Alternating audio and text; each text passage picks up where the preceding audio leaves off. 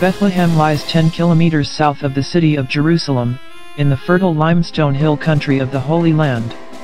Since at least the 2nd century AD, people have believed that the place where the Church of the Nativity now stands, is where Jesus was born.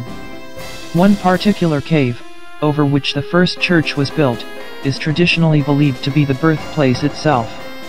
In locating the Nativity, the place both marks the beginnings of Christianity, and is one of the holiest spots in Christendom.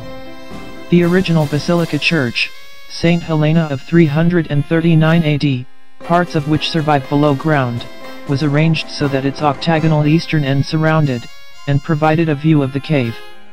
This church is overlaid by the present Church of the Nativity, essentially of the mid-6th century AD, though with later alterations. It is the oldest Christian church in daily use. The site also includes Latin, Greek Orthodox, Franciscan and Armenian convents and churches, as well as bell towers, terraced gardens, and a pilgrimage route.